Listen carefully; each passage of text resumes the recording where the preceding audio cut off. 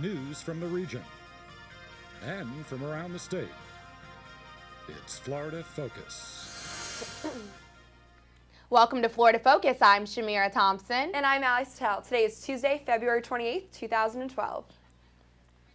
Another victim has died from yesterday's high school shooting in Ohio.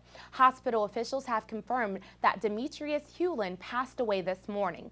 He was transported to Metro Health Medical Center Monday morning, along with 2 other students. Sources identified the suspect in custody as 17-year-old TJ Lane, who attends Lake Academy in Willoughby, Ohio.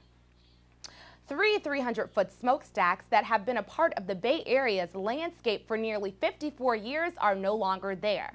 Today, the smokestacks on Wheedon Island and boiler houses at the P.L. Bartow Steam Power Plant came tumbling down after the last phase of the demolition. The utility company sent out notifications to all businesses and residents, warning them about the loud noise. A hit and run turns fatal. Sheena Bell has more in the newsroom. Thanks, Shamira. Bicyclist Umberto Saez of Tampa died this morning after being struck in a hit-and-run accident Monday night.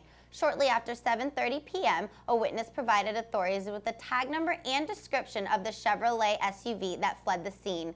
This tip led deputies to the suspect's home where they made an arrest. The investigation is still ongoing. Authorities are searching for 3 men wanted in an armed robbery this morning at a West Tampa restaurant. The 3 men entered Miramar Cafe around 11 a.m. and one of them pointed a gun at the cashier and demanded cash. The suspects fled the scene with an unknown sum of money, and 8 local schools were placed on lockdown.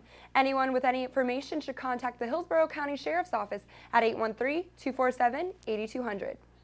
And finally tonight, the International House of Pancakes once again hosts their National Pancake Day. Each customer receives a short stack of free pancakes, and all IHOP asks is that you donate what you can to the Children's Miracle Network.